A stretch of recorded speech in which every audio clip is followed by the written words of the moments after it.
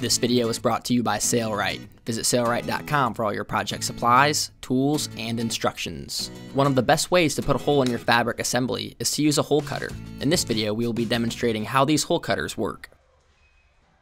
We will be using a number 2 hole cutter that cuts a hole 3/8 inch wide and a number 8 hole cutter that cuts a hole 1 inch wide. We are using the Berry King mallet. We are cutting through 4 layers of Sunbrella marine grade canvas.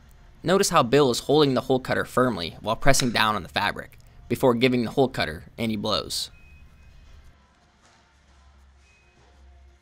When cutting holes, make sure you're cutting on a solid surface that won't vibrate. We are cutting on concrete flooring. You will also want to use a cutting block, that way you don't damage your tool. In this case, we're using a rubber cutting block. The use of a proper mallet, like the 3-pound Berry King mallet, makes for easier cutting. As you can see here, the number 8 hole cutter only takes 2 blows when cutting through the canvas.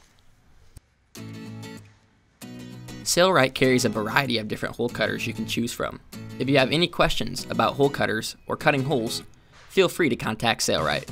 Thanks for watching.